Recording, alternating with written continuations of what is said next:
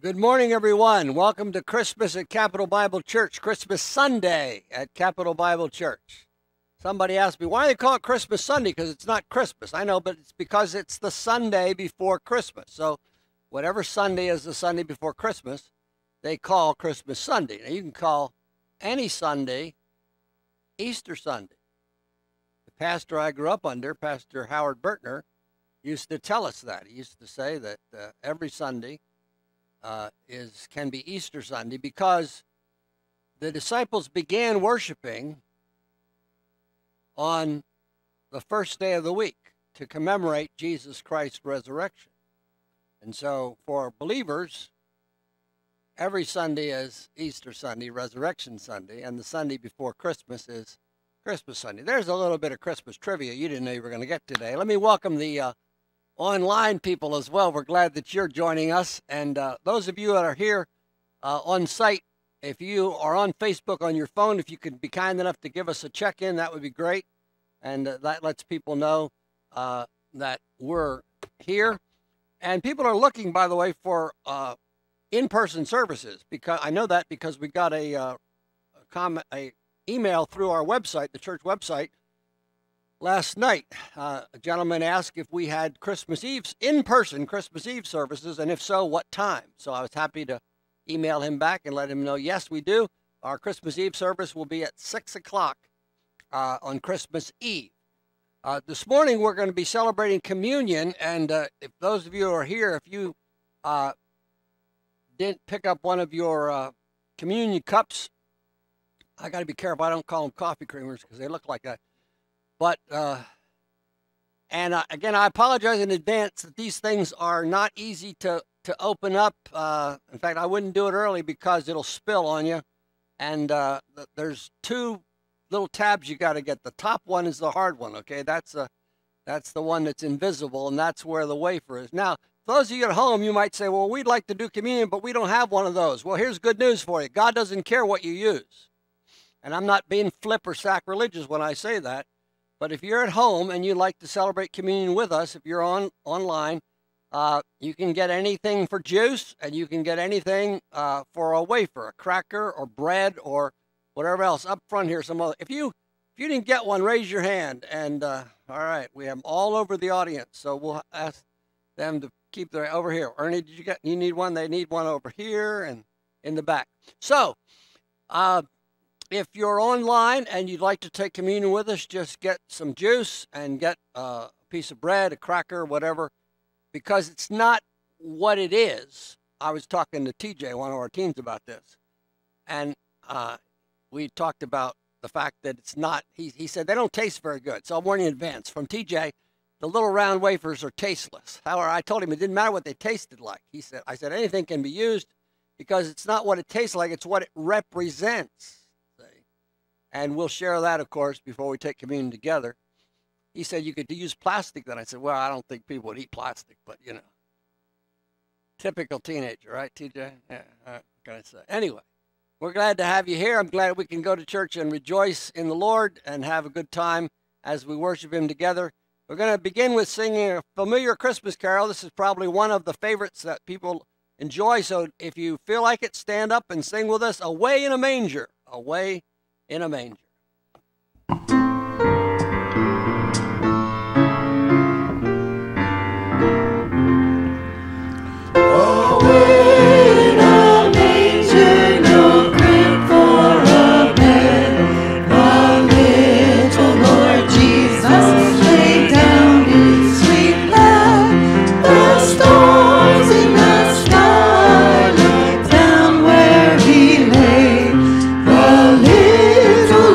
Jesus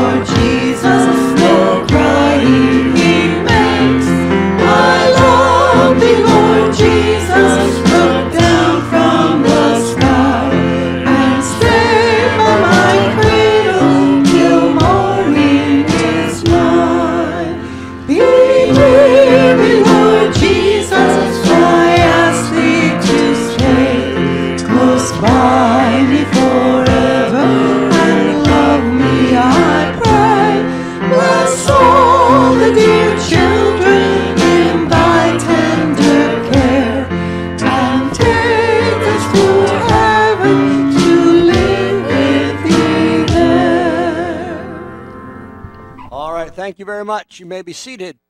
Thank you, praise team.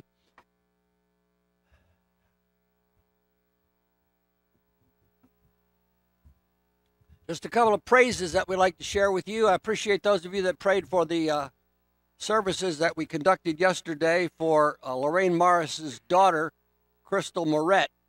It was a private family service, and there were only about 20 people that were there, 2 rows of people. However, they asked me when I got there if I minded that they would Zoom it and not only put it out through Zoom, but then have people share by way of Zoom. I said that would be fine, and it worked very well. That was another benefit, blessing of technology.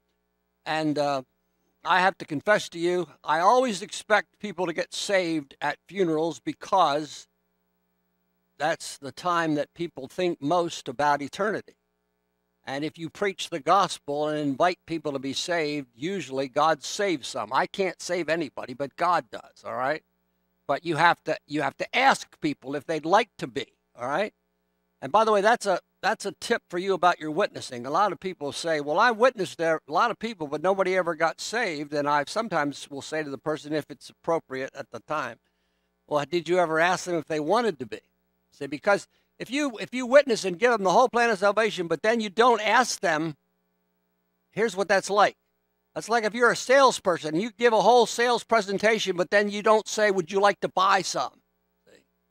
Now, no salesman that's worth his salt would ever give a presentation, to a potential customer and not say, would you like to buy any? See? And so when we give the gospel, it's not every situation is different. I got that, okay? But I believe strongly that we ought to give as much as we can invitations to people, opportunities for people to respond to the Lord Jesus Christ. And by the way, if they reject and say, no, they're not rejecting you, they're rejecting the Lord ultimately, and you plant the seed. Yesterday, God saved 10 people at the end of that service, and I was amazed that there were that many. We had 5 at the service for Jared Fraley, and there were many more people there, but it doesn't matter how many people there. It's what God knows people need. And we also don't know by way of Zoom. There are a lot of people watching on Zoom because people afterwards thanked me for the service, other people in the family that weren't able to be there. So it's potential that there are other people that could have been saved through Zoom. So you never know. That's the truth of that. You never know when you give the gospel, whether you give it out loud or give it by a tract. You never know when God's going to use that to reach people. And eternity will reveal that to you. And I believe there'll be people in heaven. If you've been faithful to give a witness and give out gospel tracts, people will be in heaven because of your witness that you didn't even know. And I believe they'll come and thank you. And after we have communion today, we're going to give an opportunity for testimonies. I want to share a testimony from a friend of mine about that issue of passing out tracts. But thank you for your prayers. I want to also praise the Lord for the giving that you've been doing. We've been collecting not only the tithes and offerings for the church throughout the COVID thing, and we have to be creative. And so we have an offering plate at the door there. People can give in that as they wish to because they go in or out. But then people also can give online, and people can also give through the United States mail. And we've been collecting, as I said, the money for our missionaries. That's why we run those slides at the beginning of the service on the live stream. And praise the Lord, so far we've collected $4,370 that you all have given to the missionaries. That's over and above what people have given to tithes and offerings. And we've got one more day yet today that will do that. So if you'd like to add to that missionary offering, you're welcome to do so. And we appreciate, and I want to thank people that maybe have never had the opportunity to come to this church. Some people live in the city of Harrisburg and surrounding, and other people live far away who have given to the ministry. By the way, if you do live far away and or nearby, and you'd like to get a CD of this sermon each week, we do send those out. They're free of charge, and every Monday, Donalyn faithfully runs those and puts them in mailers, and we mail them out to people. And they go across the country, and some here in Harrisburg. So if you'd like to have that, You have to have a CD player, obviously, to play it, but if you'd like to have that, let us know. We'll be glad to make that available. How many people have loved ones in your family that are sick right now you'd like to request prayer for? All right, that's lots of hands all across the audience. Let me especially mention one of our members, Herman Beers, Tom Basham's father. He's at home quite sick. They thought they were going to have to take him to the hospital, and he's been in the hospital. The EMS people, as they came and observed him, they remarked that he would probably be getting better care there right now if his oxygen levels and everything stay up than in the hospital. And so they gave him more antibiotics and steroids. But keep praying for Herman Beers, please, because if he doesn't get better with his second round, then he's probably going to have to go to the hospital. And he doesn't want to go to the hospital. And he asked Tom, as he came to church this morning, if Tom would ask for everybody to pray for him. So let's please keep Herman Beers in your prayers. We'll also pray for all those that you mentioned as you raised your hand. Let's look to the Lord together now in believing prayer as we ask God to do what only He can do in hearts and lives. Heavenly Father, I thank you that you are my Father. I thank you that you love me, that you love your children with an everlasting love. And I pray right now that for people that may feel lonely and perhaps forsaken, perhaps they're all by themselves, perhaps they don't have anyone else that they think cares about them. Help them to know that you care. And I pray that you would bring other Christian friends, family members across their paths, that people would reach out by telephone, reach out if they're online through social media, whatever way works for them, to let people know that they're not forsaken, they're not abandoned, they're not alone. I thank you for your promise in your word that you will never leave us or forsake us. So help every one of your children, whether they live by themselves or not, help them to know that you love them and you will not forsake them. You will never forsake your children. Thank you for that great promise.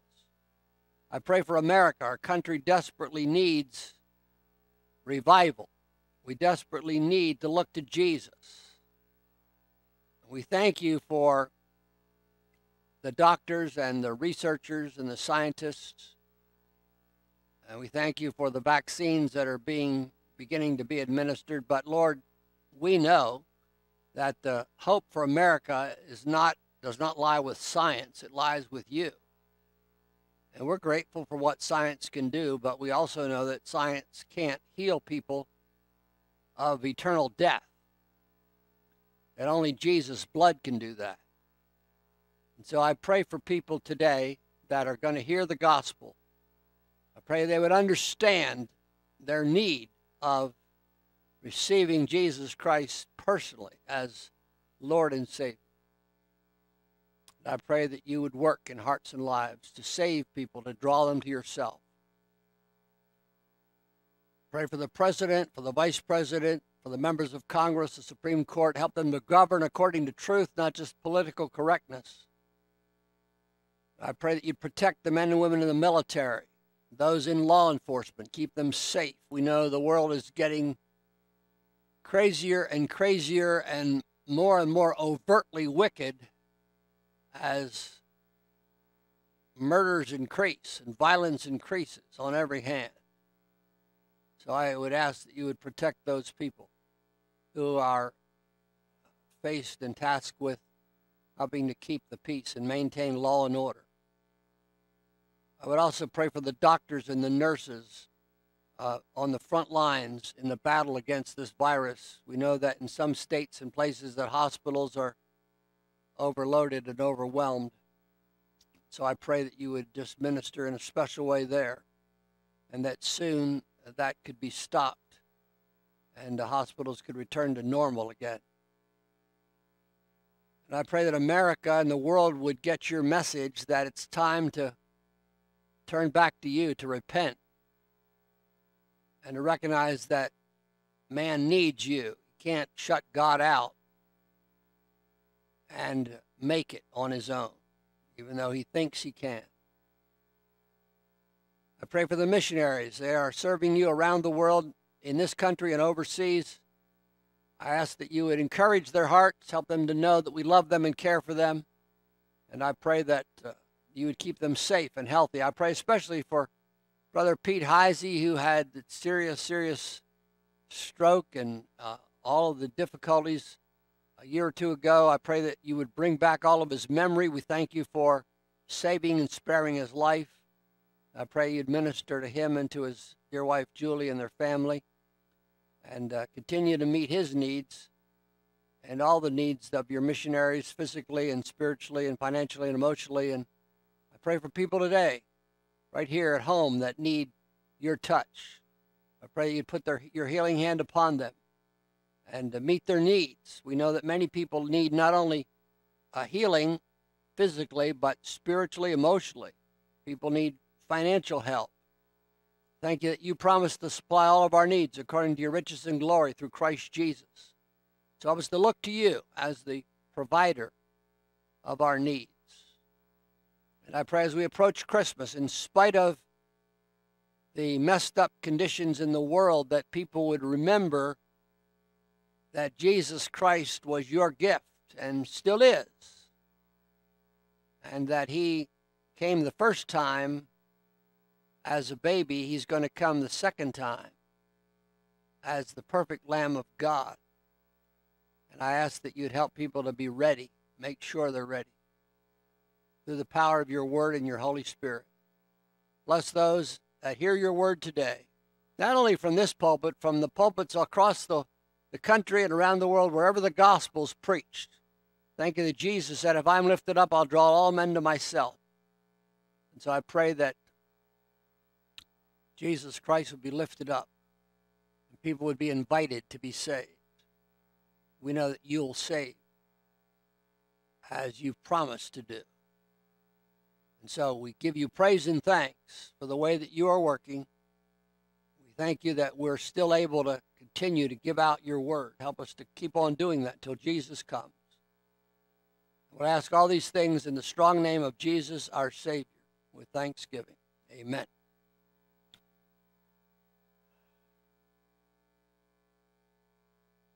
We're in a series right now called "The Weary World Rejoices." That comes out of the carol, "O Holy Night." The line goes, "A thrill of hope, the weary world rejoices." A thrill of hope, the weary world rejoices. The weary world can rejoice today in spite of the pandemic because of Jesus. And so today, I'm going to give you another reason why the weary world can rejoice. And that's our title for today, the title to today's message. Go ahead and put that up on the screen for him, brother. God's perfect Lamb. God's perfect Lamb. Now there's a text there that I'll refer to in the close of my message as we get toward the final points. And I will try to be brief today because of communion and testimonies. But who knows what brief means, you know, what the definition of that is. Revelation 5:9. And they sang a new song, saying, "You are worthy. You are worthy to take the scroll and open its seals, for you were slain and have redeemed us to God by your blood out of every tribe and tongue and people and nation." And special focus and emphasis there is on the phrase, "You redeemed us by your blood." By your blood. What can wash away my sins? Nothing but the blood of Jesus. And I wanted you to remember the big idea that it is this: the baby Jesus was God's perfect Lamb. Say that with me out loud, please. The baby Jesus was God's perfect Lamb. One more time. The baby Jesus was God's perfect lamb. Now, if you have a question that pertains to the sermon, if you'll text it to me, I'll try to answer it while I'm speaking. If I don't know the answer, I will tell you I don't know. There's a lot of things I haven't learned yet. I'm still learning. And I'm not meaning that in any way, however you take that wrong. I'm just telling you, I don't know everything about the Bible. So if you ask me a question I don't know, I'll tell you I don't know, and I'll look it up. Not right now, but I'll look it up. I'll get the answer to you. But if you wish to text me a question, we can try to answer that for you while we're going through this, all right? And you say, what are you doing with your stupid phone? Well, I'm taking it off of auto lock so I can get your text. All right? Let's go through this quickly. I've got lots of points. Lots of points. 8. I'm going to give you a point and a scripture and a comment. Number 1. Now, the reason that we need to talk about the baby Jesus as God's perfect lamb is because of number 1. Everyone is born infected with the terminal disease of sin. Everyone. Everyone. And as I wrote my missionary partner letter for this month, I wrote it and contrasted it to the virus and the vaccines. And so I'm not going to do all of that, but I want you to just think about this. Thank God that everyone is not getting the virus, correct? Everyone's not. Now, I don't, when I say that, I in no way am minimizing all the people who have gotten it and those who have died by it, but not everybody in this country or in the world is going to get it.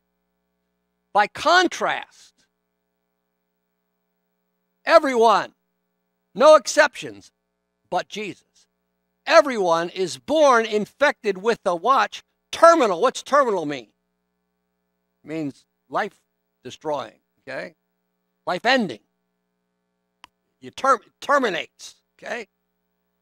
The terminal disease of sin, Romans 3:10, as it is written, there is none righteous, no, not one. As it is written, there is none righteous, no, not one. Romans 3:23, for all have sinned and come short of the glory of God. Romans 5:12, sin came into the world because of what one man did. That one man was Adam. We know that from 1 Corinthians chapter 15. So you say, well, Pastor Bill, so what? So what? Well, here's so what, number 2. No one can escape sin's consequence of death.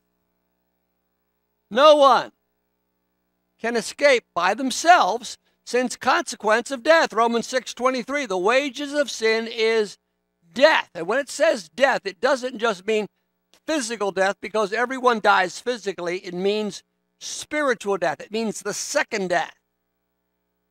In fact, that term, the second death, is in Revelation 21:8. It says at the end of that, which is the second death. It speaks of hell, which is the second death, all right? So no one by themselves can escape sin's consequence of death. 1 Corinthians 15:21, that's the great resurrection chapter. I usually quote parts of this chapter at the beginning and at the end in my committal services when we have graveside committal services. Death has come because of what one man did. But the rising from death also comes because of one man. In Adam, 1 Corinthians 15:22, all of us die. So you see, we are born with a sinful nature because of Adam and Eve. Now you might say, well, boy, I wish I'd have been back there because I wouldn't have done that. That's wrong. Sorry. Hey. Every one of us are born with a sinful nature, and every one of us choose to sin, don't we? You can't blame Adam. It's not like the old Flip Wilson, the devil made me do it deal, okay? Doesn't work. No one can escape sin's consequence of death. And so we come to number 3, only. But I should have put only in capital letters. Did you know that on social media, if you put stuff in capital letters, you're shouting? That's a little bit of trivia I thought I'd pass along to you. Don't use all caps because that means you're shouting at people, okay? Now, if it's a good shout, that's wonderful. But if it's not, you know. And by the way, the other side of that coin is this. Do not ever, please, for your own sake, I'm trying to help you here, don't think that you know when you get a text from somebody how they're feeling. Don't think that they're mad at you. That's the people. We're like that. We always, think, well, wonder why they're upset with me. Who said they were upset? Well, then this text said. Well, see, here's the deal, folks. Even though I know the caps thing, they say it's shouting, but beyond that, words on a page or on a screen are flat. You know what that means? That means they have no emotion. You give them emotion. Not only when you write them, you might have one emotion, but when a person reads them, they have another emotion. So don't automatically assume the person's angry at you. You don't know that, okay? Only, underline only the blood of Jesus, the perfect Lamb of God, can cure the sin disease. Scripture, Romans 5, 8, and 9, but God showed his great love for us by sending Christ to die for us while we were still sinners. Now watch, and since we have been made right in God's sight by the blood of Christ, he will certainly save us from God's condemnation. Since we have been made right in God's sight by the blood of Christ. 1 Peter 1:18 and 19. For you know that God paid a ransom to save you from the empty life you inherited from your ancestors. And the ransom he paid was not merely silver or gold, it was the precious blood of Christ, the sinless, spotless Lamb of God. There it is, the precious blood of Christ.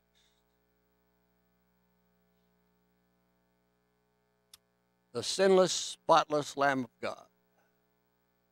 And that's why I like that old hymn, what can wash away my sins? Nothing but the blood of Jesus.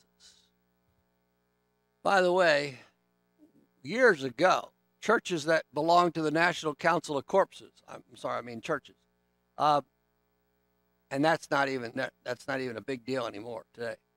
But this is true fact, sad fact. They took out of their hymn books when they were using hymn books, okay, back in the day. Modernistic denominational churches, sad fact, they expunged, that's the word to use, they expunged from their hymn books all the hymns that had anything to do with the blood of Christ. They did. So you wouldn't find nothing but the blood of Jesus. You wouldn't find there is a fountain filled with blood. You wouldn't find all the other hymns that you know that talk about the blood of Christ. And you say, well, what was their reason? Here it is. And you say, this is going to be stupid. Yeah, well, I didn't make the reason up. That's what they said. They said it because we don't have a bloody religion.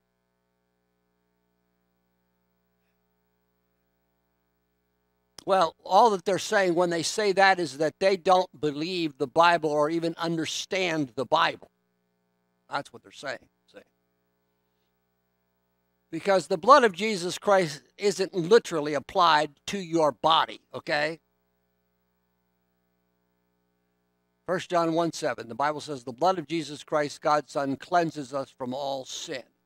Now, you say, well, what's the deal? What's the hang-up with the blood? Okay, here it is. It's not a hang-up, it's the understanding. In the Old Testament, number 4, the Lamb of God was prophesied.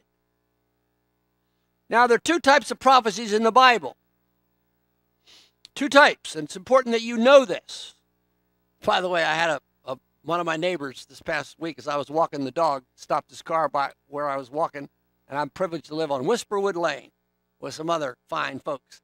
And this neighbor stopped the car, and he was talking to me. He's a nice guy, and he says, well, why don't you tell me what you really think about? And he named a guy that I mentioned last week in my sermon, which told me that he had watched the message.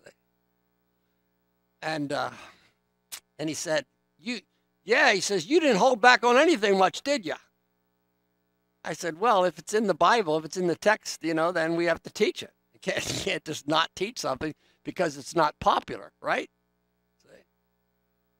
And I said, I said, that's what I've done for 40 years. I teach the Bible. And I haven't taught it all yet. I got that, okay? But I teach the Bible. If I didn't have the Bible to teach, I wouldn't be a preacher. Okay? I wouldn't have anything to give people. And yesterday at that funeral, I said to people, when I stood up, I said, now I cannot give you answers. If you're looking to me for answers, human answers, I can't give you answers. Why did somebody at 50 years of age die? I can't answer that for you, all right? Other than, sickness and disease. I said, so I can't give you peace and hope, but God's word can. Romans 15:4 says, we, through the comfort of the scriptures, can find hope. And my friends, you need to know what God says in his word. You don't read the Bible every day just to, check off a box and, you did your duty. You had your quote, your quiet time. You need to read it for your spiritual food and energy. Now, here's a fact that you need to know to understand the Old Testament, all right, and prophecy. There are two types of prophecies in the Bible. There are verbal or spoken prophecies where, in fact, I'll give you an example of that. It's not even on the screen there. Genesis 3:15 is a spoken prophecy God gave, okay? He said, I will put enmity, he spoke to Satan. He said, I will put enmity between thee and the woman, between thy seed and her seed. It shall bruise thy head, thou shalt bruise his heel. That Genesis 3:15 is called the Proevangelium, and it's the first prophecy in the Bible about the virgin birth of Jesus Christ. You say, well, it doesn't mention anything about the virgin birth. No, but it says this. As God spoke to Satan, he said, I'll put enmity between thee and the woman, between thy seed and watch, her seed. That's the virgin birth. Because when you speak in all kinds of other practical human ways about childbirth, you don't talk about the seed of the woman, you talk about the seed of man. And Jesus wasn't conceived by the seed of man. His father was God, the Heavenly Father. Okay? It was a supernatural miracle. So that's a spoken prophecy. Genesis 3:15, there God spoke it, all right? Now, you also have not just the verbal spoken ones, you have typical prophecies. And the word typical comes from the word type, which are symbols or types or pictures. And here's where the lamb comes in, all right? You have a symbolic prophecy in Genesis 22, where God told Abraham, take your son, your only son Isaac, whom you love, take him up to the mountain and sacrifice him there. And Abraham did it. And the Bible says he got up early the next morning and went to do what God told him to do. That's the kind of obedience that pleases God right away. He got up early. He got up on the mountain. His son Isaac was 12 years old approximately. Isaac could have run away. Abraham was over 100, all right? So, TJ, you think a 12-year-old could outrun a 100-year-old? No doubt, right? Yeah. Drea, are you 12 years old yet? No, you're not. But I bet you could outrun a 100-year-old, couldn't you? She's not sure about that one. She's never tried. Yeah. But y'all get the point, right? Yeah. You say, well, so what's the big deal? So Isaac submitted himself to his father, and Abraham obeyed God. He put the wood, because Isaac had said, here it is, watch. To his father Abraham, my father, and he said, here am I, my son. He said, behold the fire and the wood, but where is the lamb for a burnt offering? Here it is, watch this. Genesis 22:8. And Abraham said, my son, God will provide himself a lamb for a burnt offering. Well, there's a prophecy. That's a verbal prophecy. And by the way, Abraham didn't even know that he was speaking prophetically there. He was talking about God's going to provide somehow, so I don't have to kill you, but I need to obey God. So they went both of them together. And if you read that story later in Genesis 22, Abraham had Isaac on the wood, and he had the the knife in his hand, and he was all ready to sacrifice his son. And you say, well, now that's terrible. That's a terrible story. How could any father do that if he really loved his son? Here's the answer. This is why you got to study the Bible and know it, okay? The answer is given to you in Hebrews chapter 11. What's the answer? Here it is, very simple. It tells us right there in Hebrews 11. It says this: Abraham had such faith that he even believed that God could raise his son from the dead.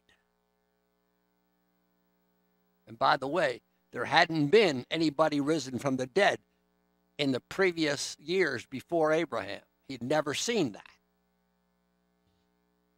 You talk about some faith, that's faith, isn't it? And so right at that point where Abraham is ready, God's angel came and said, okay, Abraham, stop. I know now that you love me more than your son. And I want you to take that ram that I've put over there in the thicket and bring that ram over and sacrifice that animal instead of Isaac.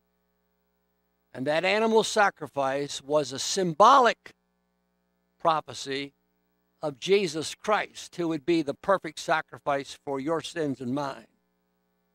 One more before we move to communion and the Passover. Exodus chapter 12 is about the Passover. I encourage you to read that.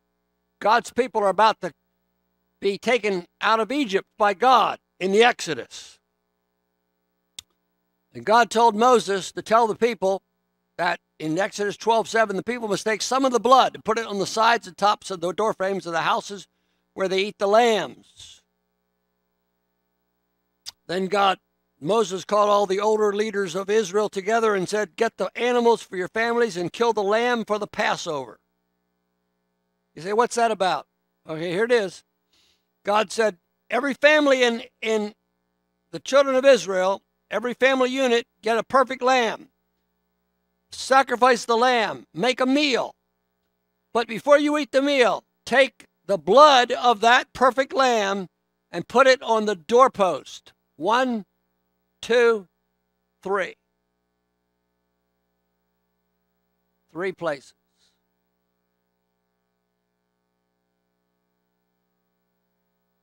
God said this: when I send the death angel through Egypt, when I see the blood, I will pass over you. And the Jewish people celebrated Passover from that day all the way through down through Jesus. And they still do today, because they don't realize, sadly, many Jewish people don't realize that Jesus Christ was their perfect lamb. But if you have dear Jewish friends, you can congratulate them at Hanukkah and all that. But I would say this to you: you might also want to just pass along to them that you know that they revere the Old Testament, and so you have a great Old Testament chapter you'd like to share with them, and then if they have opportunity to read it and talk to you about it, you'd like to hear what they think about it. And here it is: Isaiah 53:7. He was oppressed and he was afflicted, yet he opened not his mouth. He was led as a lamb to the slaughter, as a sheep before its shearers is silent, so he opened not his mouth. That's Isaiah 53:7. By the way, that's Jesus before those men that accused him, right at his crucifixion. They said, don't you have anything to say? He was falsely accused. What are you and I doing when we're falsely accused? Well, we have lots to say, don't we? Jesus didn't say a word. He didn't open his mouth. And so number 5, the lamb was fulfilled in the New Testament. John 1:29, the next day, John saw Jesus. This is John the Baptist, saw Jesus coming unto him and said, behold the Lamb of God who takes away the sin of the world. And looking at Jesus as he walked, he said, behold the Lamb of God. Behold the Lamb of God. John 1:29 and 36. Acts 8:32. God sent Philip down in the desert to meet an Ethiopian Secretary of Finance who's reading a scroll. The place of the scripture which he was reading was this. He was led like a sheep to the slaughter, as a lamb is silent before the shearers. He did not open his mouth. And the Ethiopian finance guy says to Philip, who's he talking about, the prophet? He's talking about himself, Isaiah, or some other man? All right, here's the cool part. It says, then Philip opened his mouth and began at the same scripture, and he preached unto him Jesus. Jesus. Philip, the evangelist, took Isaiah 53 and applied it to Jesus Christ. That's how I know it's about Jesus. See? God's word is the best commentary on itself. Now, I have lots of commentaries, and I read them, but the Bible is the best commentary on itself. So right there, Acts 8:32 and 33, that comments and explains Isaiah 53:7. And so, number 6, Jesus turned the Passover into the Lord's Supper, the Lord's table. Matthew 26, the passage I'll read from in just a moment. On the first day of the Feast of Unleavened Bread, the followers came to Jesus and said, where do you want us to prepare for you to eat the Passover meal? Jesus' disciples asked him, where do you want us to prepare for you the Passover meal? So obviously, as practicing Jews who kept the law, they were going to have a Passover meal together. Verse 18, go into the city, Jesus said to a certain man, and tell him, the teacher says, the chosen time is near. I will have the Passover with my followers at your house. The followers did what Jesus told them to do, and they prepared the Passover meal. In the evening, Jesus was sitting at the table with his 12 followers. So there in Matthew 26, Jesus is eating the Passover meal with his 12 disciples. Now, at the end of that meal, it says in verse 26, while they were eating, so it's a Passover meal, they ate that. Jesus took some bread and thanked God for it and broke it. And he gave it to his followers. And he said, take this bread and eat it. This is my body. And by the way, they knew that he wasn't feeding them his literal flesh because he was standing there in a body, okay? That's why I know that the communion wafer is symbolic. It's not the flesh of Christ.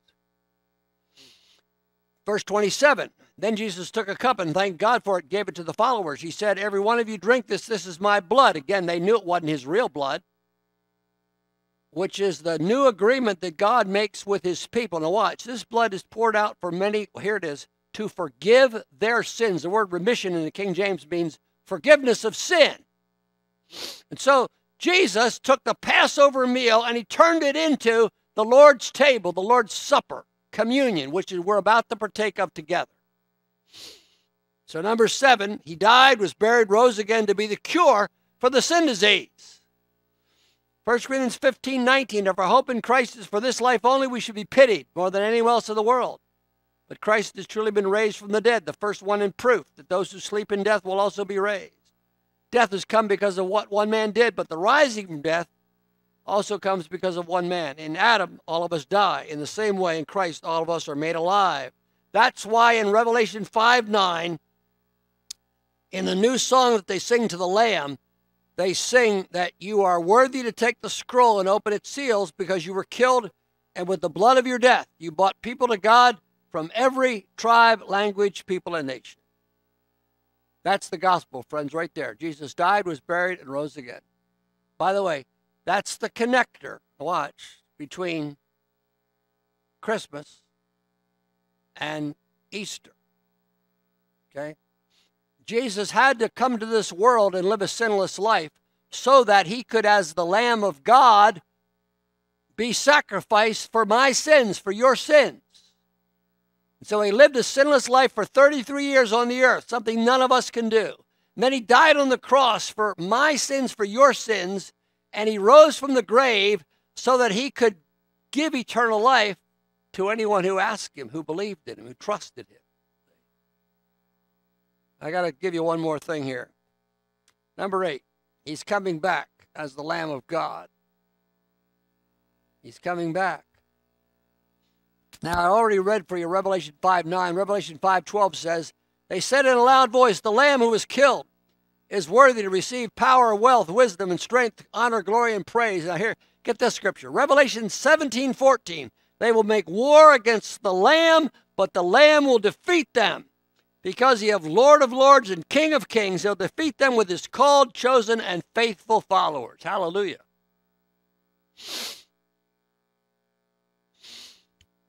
And so Jesus Christ came the first time, first advent, right? He's coming back as the Lamb of God. And I don't set any dates, but I believe it's getting much closer. And that's why, as the world gets more and more crazy wicked, you should rejoice. Not at the wickedness, but you should rejoice because the Bible says, as that happens, lift up your heads because your redemption draws nigh. That means be watching. Be watching. Jesus Christ is coming back for his followers at the rapture first, and then to bring peace to the world as the Prince of Peace rules in the kingdom age with a rod of iron. Now, if you don't know Jesus Christ as your Savior, the perfect Lamb of God's sacrifice can't help you. Let me show it. Let me just take the metaphor from Exodus. We'll use that for what we're about to do in my invitation. And I have a question for you based upon just what you heard me read from Exodus, okay? If the Jewish people had taken the lamb and the sacrifice, and they had killed the lamb, ate the meal, but they said then, watch, if they had said this, oh, well, we believe Moses, and we believe in God, but we're not going to take some blood and put that on our doorpost because that doesn't appeal to us. That's disgusting. All right, now listen. But they said they believed, okay? They believed. See, we got a lot of people like that today. Oh, yeah, I believe in Jesus. I believe the baby Jesus came to be the Savior. Yeah, I believe all that, okay? Here's a question. Have you allowed God to take the blood of Jesus Christ and apply it to your heart to wash away your sins? See, a lot of people have never done that. And they're like the people I talked about earlier in my sermon, where they took the hymns out of the hymn books and said, oh, that's a bloody religion. We don't want that. Well, my friends, what can wash away my sins? Nothing but the blood of Jesus. And if you want that blood symbolically, metaphorically, spiritually applied to wash away your sins, you have to believe and receive. So you have to be obedient. And they had to put the blood on the doorposts. And you have to allow God, because you believe and ask him to take away your sin. And if you'll ask him to, he will. I'm going to help you ask if you'd like to right now. Let's bow our heads and hearts, please. With our heads bowed and eyes closed and no one looking around. If you've never asked God to apply to your heart the sacrifice of the perfect Lamb of God, but you understand it today, you'd like to do that. You've never asked Jesus Christ to be your Lord and Savior personally. You'd like to do that today. Then I invite you right now to pray this prayer with me. Dear God, just silently from your heart to God's. Dear God, I do believe Jesus Christ died on the cross for my sins as your perfect Lamb.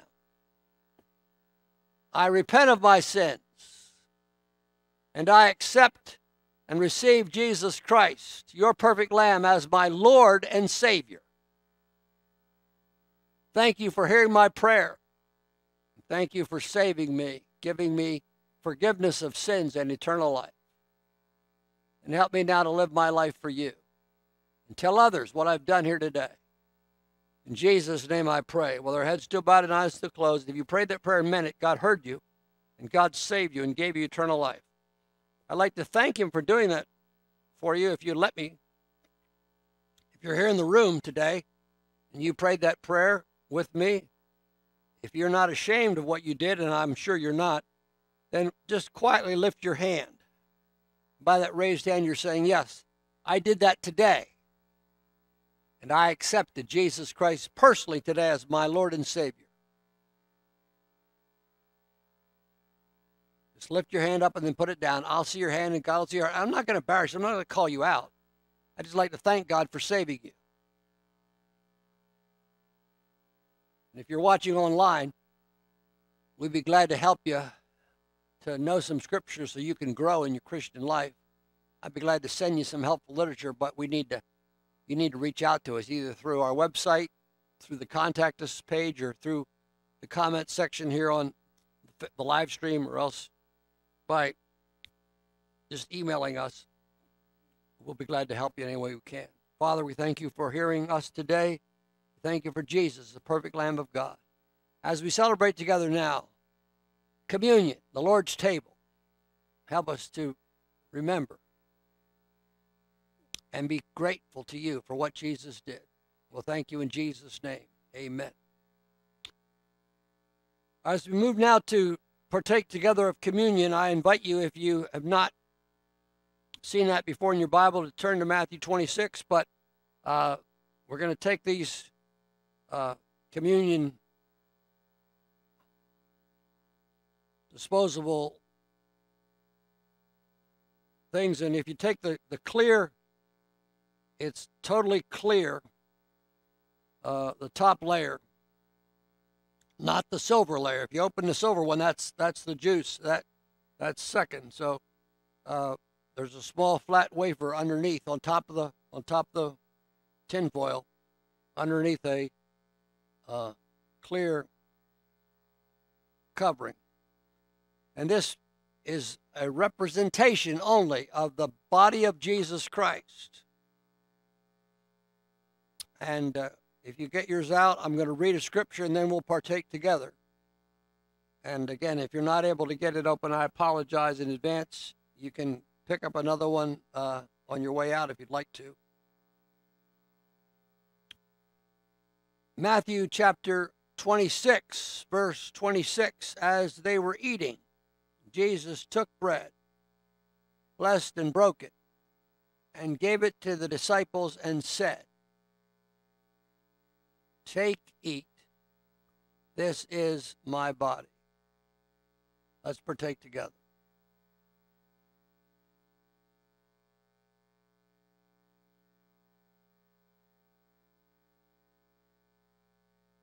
Father, I thank you for the body of Christ that was placed upon the cross as a sacrifice for our sins. Thank you for the blood of Christ that was shed for many for the forgiveness of sins. We thank you that you so loved the world that you gave your only begotten Son, that Jesus' blood died. He died and shed his blood so that whosoever would believe in him would not perish, but have everlasting life. Thank you that you said, whosoever will may come. Whoever comes to me, I'll in no wise cast out. So as we partake together of the blood of Christ, symbolically shed for many, we do so with thanksgiving for all that Jesus suffered and did for us on the cross. In his name I pray. Amen. So if you're able to carefully take off the tinfoil wrapper that's on top of the grape juice, we'll partake together after I read this brief scripture. Jesus said next in Matthew 26, then he took the cup. That's in verse 27. And he took the cup and gave thanks and gave it to them, saying, "Drink from it, all of you, for this is my blood of the new covenant, shed for many for the forgiveness of sins." Shall we partake together?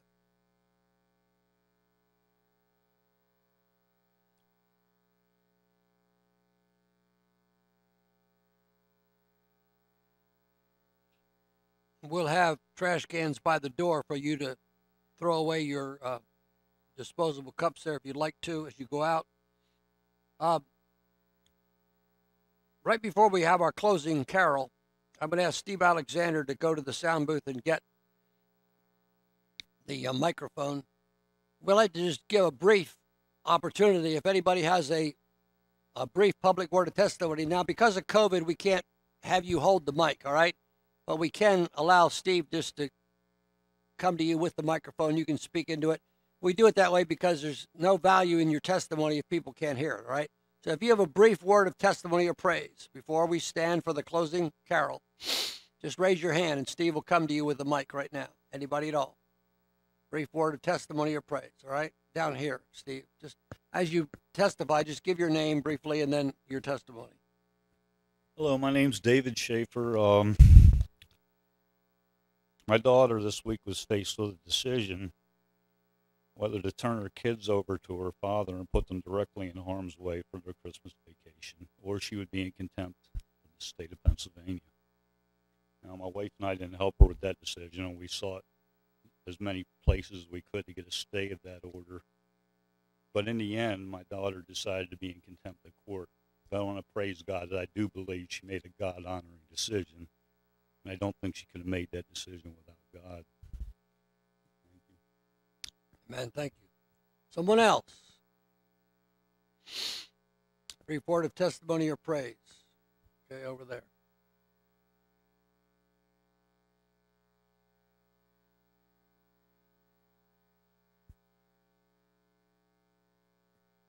I'm Ann Johnson or Maxine, but I have a testimony when Pastor Bill spoke about the blood being taken out of a hymnal. We witnessed that. Went to a church who I love going to because of my friends and relatives were there, and the head minister came there one Sunday morning with the meeting and told us we will no longer be using these hymnals because the blood has to be taken out. The result was the pastor then, who was a man that came from a tough family but became a wonderful Christian and a wonderful minister, he said, I do not believe in that. What happened with him was he was born and raised in Lebanon County, and he was sent to Gap, Pennsylvania. But the good thing about it, on a journey to finding another church, I ended up here. And I love the people, and we could never have a more wonderful pastor who speaks to us with lots of words of wisdom. So I do know those things can happen. And but the journey brought me here, and that's the good thing that happened. Amen. Thank you, Maxine. We're glad you came here. Herb Garber texted me, I praise God for the technology that allows us to worship remotely. So we're thankful for those that can worship remotely with us. Anyone else, a brief word of testimony or praise that you'd like to share? All right, down front here. Then I'm going to ask the praise team to slowly begin to gather on the platform. If you do that right now, this will be the final testimony, and we'll close with a great carol together. So praise team, you can come as Michelle shares. My name is Michelle, and this season just reminds us of what life is with Jesus and how desperately horrible it is without him.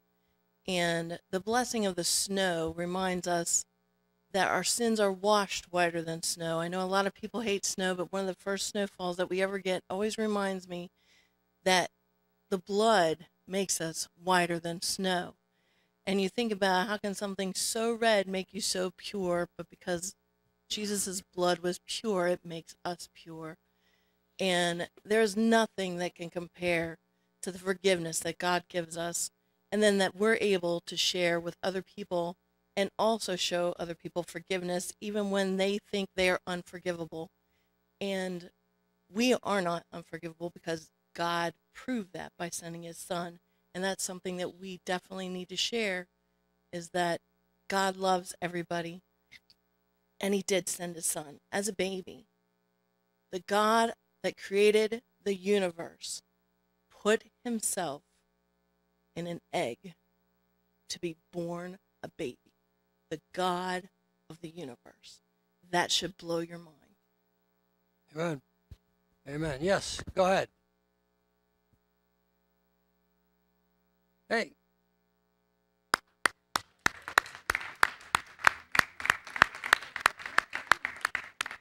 Thank you for raising your hand and giving that testimony. You'd have been in the doghouse if you hadn't. And that was the smart man, the smart young man. Congratulations to Nate, Holly, and Claire Bretz for their engagement. All right, let's stand together now, and we'll sing "O Little Town of Bethlehem." We're going to sing Christmas Eve, some carols, and we'll sing "O Silent Night" at the close. And we do have electric candles that we'll have them sanitized and wiped off, and they'll be in a basket for you that, nobody else will have touched them. People with gloves will sanitize them. So you can pick yours up and come in, and then you leave it there as you go out, all right, with another basket so we can use them next year. We'll have a great time. A short, won't be an hour long. It'll probably be more like a half an hour, okay? Christmas Eve service from 6 o'clock through 6:30. Let's sing "O Little Town of Bethlehem" now as we close.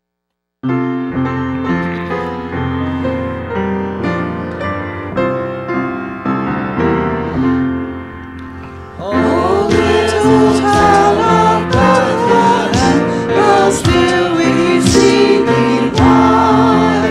Above thy deep and dreamless sleep, the silent stars go by. Yet in that dark street shining the everlasting light, the hopes and fears of all the years nothing lead to hide. For Christ is born of Mary and gathered all above. While mortals sleep, the angels keep their watch of wondrous love. Oh, hearing stars together proclaim the holy birth, and praises sing to God the King, and peace to man on earth. How silently the wondrous gift is given. So God imparts to human hearts the blessings of His hand. No ear may hear His coming, but in this world of sin, where meek souls will receive Him still, and His Christ enters in. O holy child of Bethlehem, descend on us, we pray. Cast out our sin and enter in, be born in us today. We hear the Christmas angels, the great glad tidings tell. Oh, come to us, abide with us, our Lord Emmanuel. Amen. I want to wish everyone a Merry Christmas, and I'll say more about this in the message on on Christmas Eve. But in case you're not able to be here to hear that message, the Holy Spirit's directed me to tell you this. The best gift that you can give this Christmas, beyond Jesus, okay, but connected, is forgiveness. And I'm not talking now about your own sins. All right? The best gift that you can give yourself this Christmas is to forgive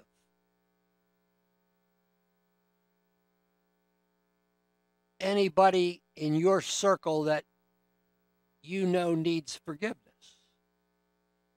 And when you forgive people, you're not letting them off the hook. You're not condoning what they did wrong.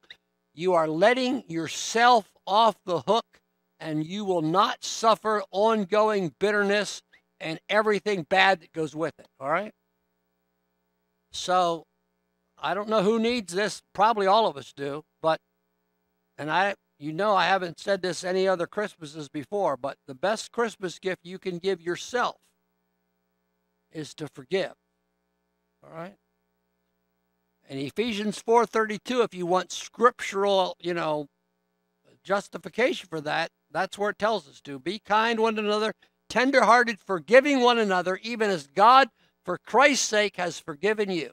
I didn't deserve God's forgiveness when he forgave me. He forgave me. And if you forgive people, God will honor you and you'll reap the results, the blessing in your own life. Hebrews 12:14 and 15 also teaches that. Let's say together now the prayer that Jesus gave his disciples, and it's kind of interesting. I wasn't thinking of that as I gave that admonition, but that forgiveness is in the Lord's Prayer. Our Father, who art in heaven, hallowed be thy name. Thy kingdom come, thy will be done on earth as it is in heaven. Give us this day our daily bread, and forgive us our trespasses as we forgive those who trespass against us. And lead us not into temptation, deliver us from evil. For thine is the kingdom and the power and the glory forever. Amen. Glad to